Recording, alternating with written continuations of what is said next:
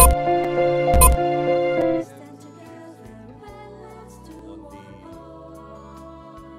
arrival this afternoon of His Holiness Pope Francis, after which I would like to answer your questions from the floor. Here is my statement.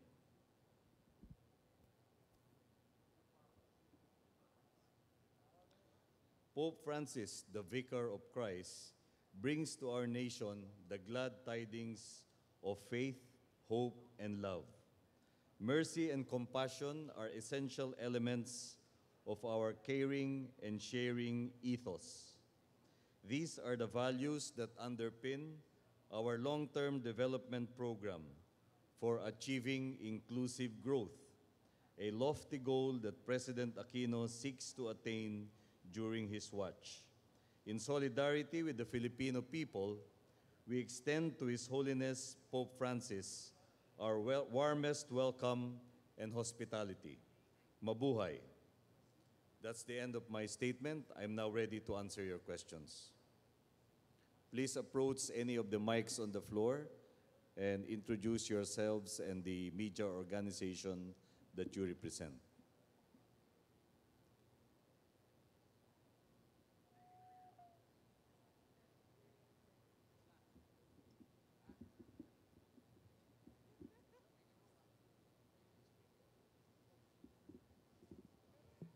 Hello, sir.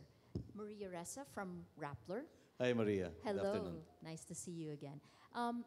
Security threat, obviously, I mean, it's a few hours, it's an hour or so before he arrives. Where do we stand? Any other identified threats? What are you looking at now?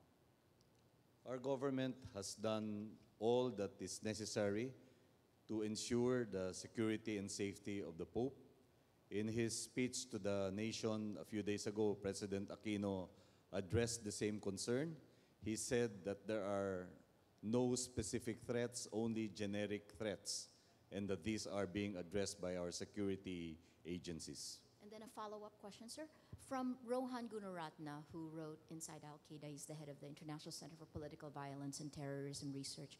He said that in the Philippines, at least right now, there doesn't seem to be an established, it's certainly not a threat from the Abu Sayyaf, but from offshoots, smaller cells of BIFF. Do you look at this as potential threats, and is it something that you're monitoring? Our security agencies are considering every possible source of threat or danger in line with our objective of ensuring the safety and security of the Pope and of protecting the safety of our people at all times. Thank you. Secretary, Yes.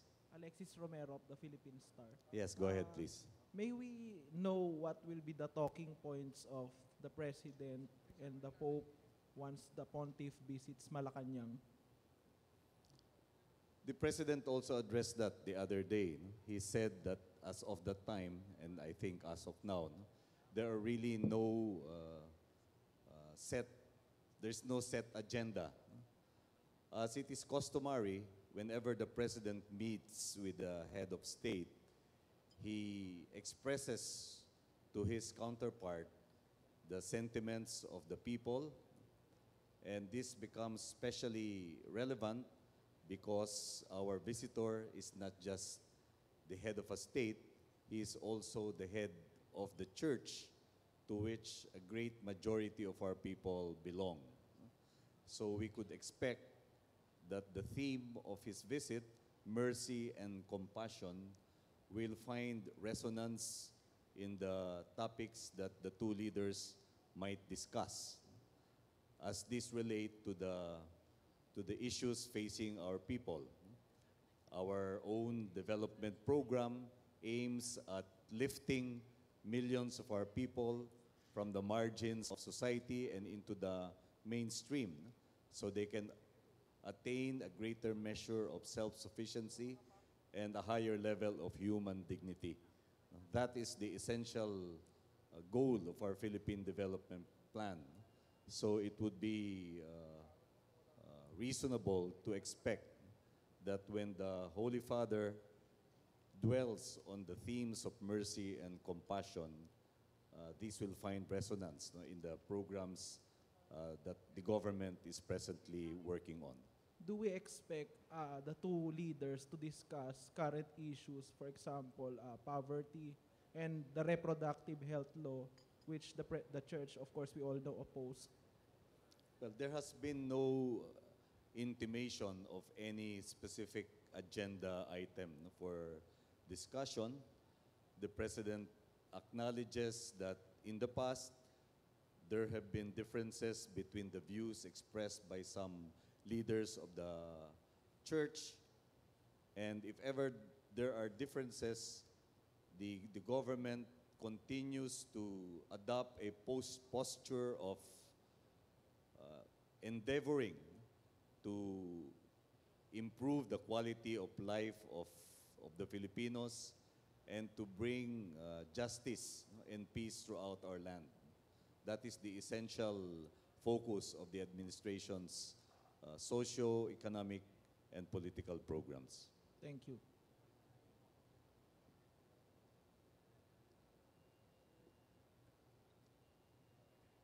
Other questions? Considering that this is our first meeting, I would like to welcome all of you also to the facilities of this International Media Center. You will see that there is room for as many of you that would want and would like to work here. This venue is through the courtesy of our friends from the Manila Hotel. This is also very strategically located. It is right across the Quirino Grandstand, from which the Holy Father will be celebrating Mass on Sunday. And this is also very proximate to the Manila Cathedral, the Mall of Asia Arena, and the other venues for his visit that will take him to different programs in Metro Manila. So you are most welcome to use these facilities. There are screens that are beaming to this location the real-time live coverage of all the various events in the Pope's visit to the country.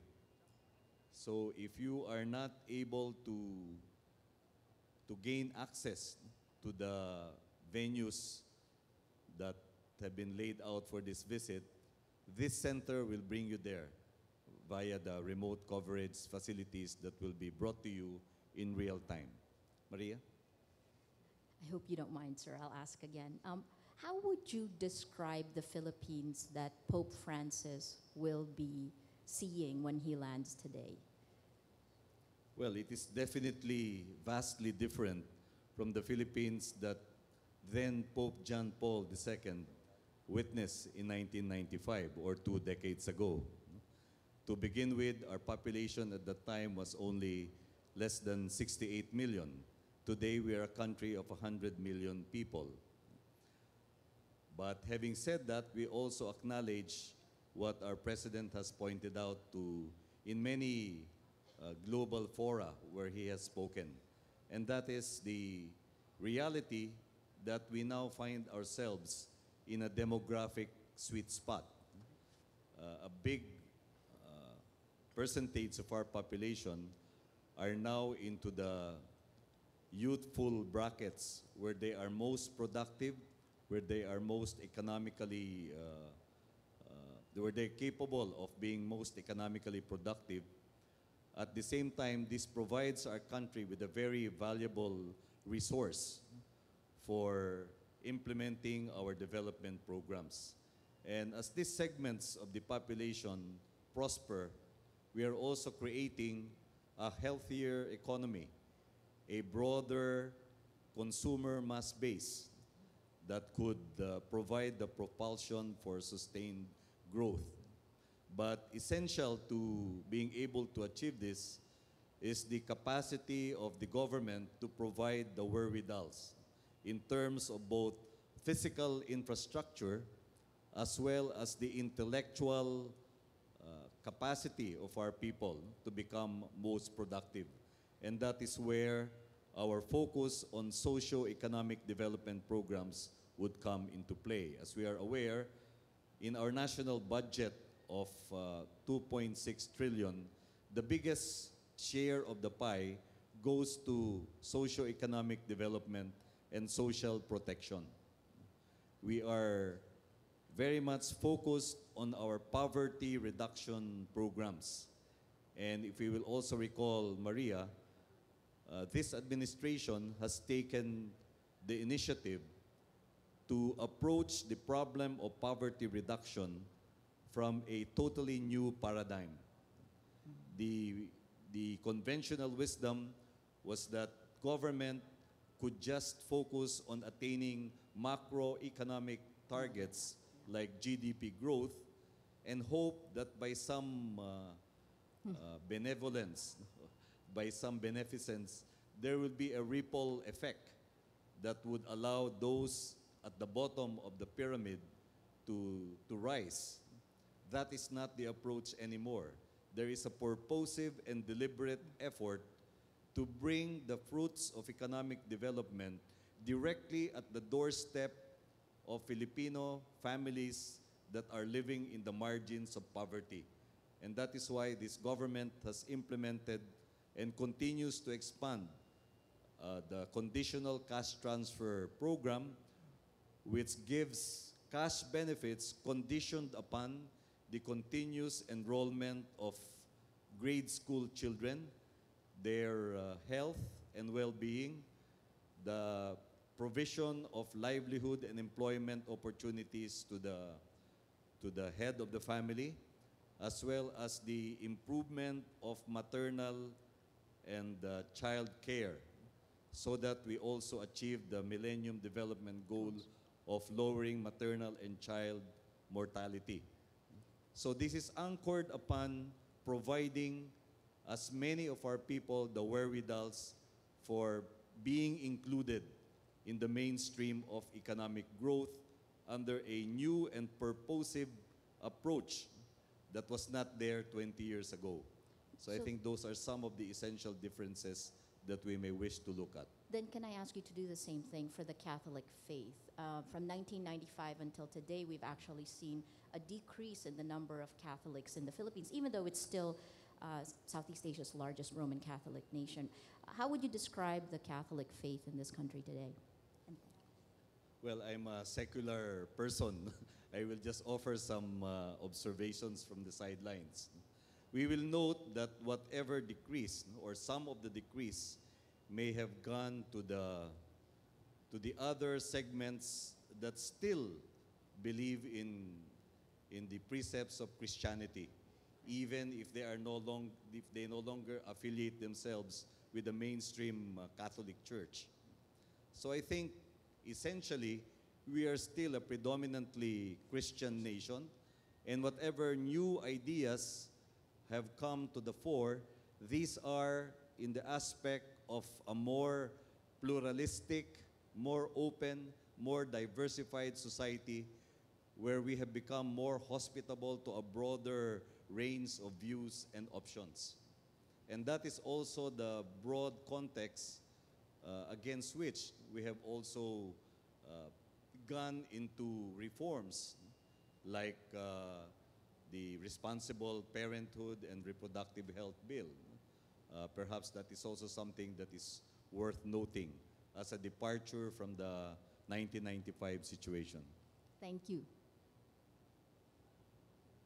Yes, sir. I'm AJ Perez from 1billionstories.com. I would just like to ask, since we all know that the president is Catholic, is his being Catholic, will it come into play within the next few days? The president is the president of all the Filipino people. When he talks tomorrow one-on-one with His Holiness the Pope, that will be his mindset, that he is the elected leader of all Filipinos. And the Filipino nation is not totally composed of only Catholics.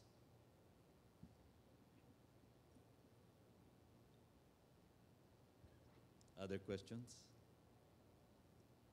Yes, sir. Go ahead. Good afternoon po. Pavel Vondra, Czech Radio, public broadcaster of the Czech Republic. Yes, please. Uh, Welcome to our country. Thank you.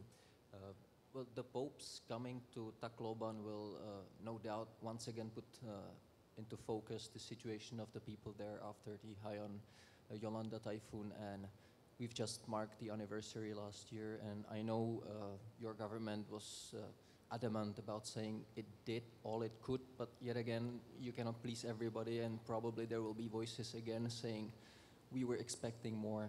Can you say with 100% confidence that your administration has done all it could to help alleviate the situation of the people affected by the typhoon? Thank you. Yes, we could. But even if we do, it will be considered self-serving. And it will be better if we look or if we hear the assessments made by third parties like the World Bank, the United Nations, and other international agencies that have had the opportunity to look at a broader spectrum of international calamities, such as the earthquake and tsunami that hit Banda Aceh, and other major calamities, no, like the earthquake in Haiti. And by all reckonings, by all public pronouncements, we have heard authoritative sources point out that the pace at which we here in the Philippines have been able to transition from the relief and rescue stage to the rehabilitation stage had been achieved at a much faster rate than what was experienced in the other countries. Be that as it may, those of us in government are also not completely satisfied with the progress that we have made. We acknowledge that there are important challenges that need to be overcome. We would also like to point out that this is the first time in the history of our country where, working under the ambit of a law, the National Disaster or the Philippine Disaster Risk Reduction and Management Law of 2010, we were able to conduct a total and comprehensive province-by-province post-disaster needs analysis. And as a result of this, we have fully documented the full breadth and depth of the damage wrought by Typhoon Haiyan or Typhoon Yolanda. Every province, which is subdivided into cities and municipalities, has already outlined the extent of the rehabilitation and rebuilding effort that needs to be done in terms of houses that need to be replaced or rebuilt, in terms of families that need to be relocated from danger zones, in terms of schools, health centers, and other social facilities that need to be established. We also would like to point out and acknowledge the tremendous support that we have received from the private sector of our own country, as well as from multilateral and international donor agencies and organizations. All told, we could say that the experience of Typhoon Haiyan has given the Philippines a solid platform for its own advocacy of building back better and more resilient communities. And this has also been established in other fora like ASEAN and APEC. And this is the spirit in which our government continues to deal with the many challenges brought on by Typhoon Haiyan. We are very open to suggestions and proposals from all sectors on how we can do better, because we believe that there is always room for improvement. Yes, sir. Father Jerome Siciliano, Radio Veritas. Yes, Father. Secretary, what do you think will be the impact of the visit of the Pope as far as the policies of the Philippine government is concerned? And again, all the other plans at legislating some laws. Say, for example, there's now a pending proposal to revive the death penalty. And we are also hearing a lot of things about same-sex marriage. So do you think this mindset that our legislators and other stakeholders will be somehow affected with the forthcoming visit of the Pope? Our country is a constitutional democracy. The basic principle is sovereignty resides in the people, and all government authority emanates from them. Our laws and national policies are prepared by our legislators who are directly voted into office by our people. And so in all of this, Father, we are mindful of the sentiments of the vast majority of our people. We are looking at the issues upon which we could build common ground, not the issues that divide or fragment us. And that is the thrust of our administration. If you would care to review with us the main tenets of our Philippine Development Program, it is anchored upon the philosophy of inclusive growth, which means involving as many of our people so that they can swim in the mainstream of social opportunity. We are looking at mainstream, we are looking at common ground, we are not looking at the margins, we are not looking at the outlying issues that may create a lot of mileage, but do not represent the core of what our people believe in as faithful. Yes, ma'am. Hello, sir. I'm G. Geronimo from Rappler. Sir, may I ask, what do you see is the long-term impact of the Pope's visit for the Philippines? It is a very high-impact event. I could say that speaking for myself. Of course, I was 20 years younger when Pope John Paul II visited. But I have many friends and contemporaries that until today recall the personal impact that has made on them. And I believe that is the magnet that attracts millions of Filipino faithful to Pope Francis, who is consideredly a very charismatic figure. The presence of a Pope in our country always brings on a spiritual renewal, a feeling of tremendous inspiration, because it is not every day that we are visited by the Vicar of Christ, and especially coming at a time when we are dealing with many challenges, and we have a Pope that is able to give us enlightenment and guidance on how to discern what appropriate responses we could make in light of these challenges.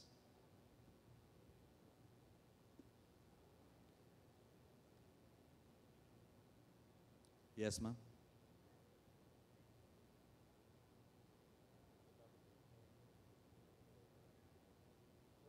Good afternoon, Secretary Ina Reformina, ABS-CBN News.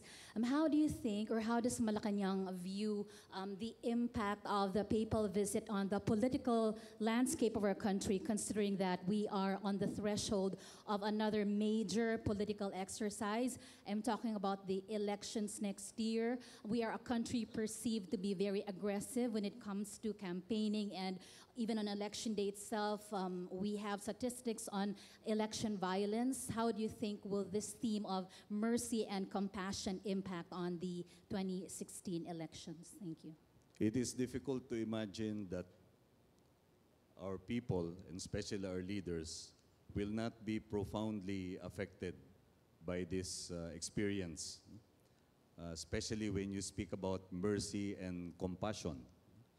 If we translate these terms to our native language, mercy means awa, and compassion, according to Archbishop Villegas, is awa ng Diyos. So these are very basic, very deeply emotional concepts that could find resonance in the heart of every Filipino. And that is why I said in my opening statement that it is very much in line with our caring and sharing culture. I think one of the observations is that we are able to sustain each other because of our extended family system.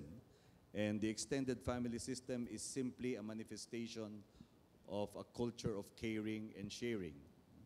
And when we speak of compassion as being awa ng Diyos, we are talking of the faithful or faith-based dimension of our culture. And this is something that is part and parcel of our lives as a people. Even our political documents, no, like the Philippine Constitution, begins with a preamble that says the Filipino people invoking the aid of divine providence. Most of our public events would start with some kind of invocation by religious leaders from various faiths. So this opportunity to renew our faith, to discern the basis of our faith, whatever this might be, I think will provide a good opportunity for Filipinos and especially our leaders to be more discerning, to be more reflective, and to be more considerate of the values that are indicated by the two concepts of mercy and compassion.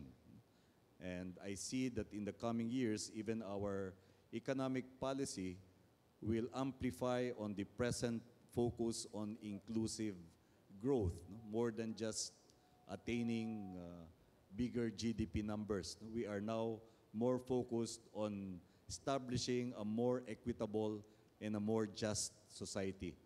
So that would have definite implications on the political reforms that need to be looked at after this season of grace, as it were. No?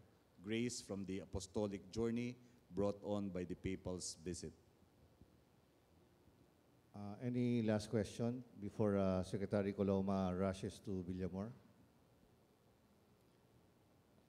Again, I would like to say welcome to all of you. This is your home, this is your center, and please let our staff know how we may assist you in terms of your coverage requirements. Thank you and good afternoon. Thank you, sir.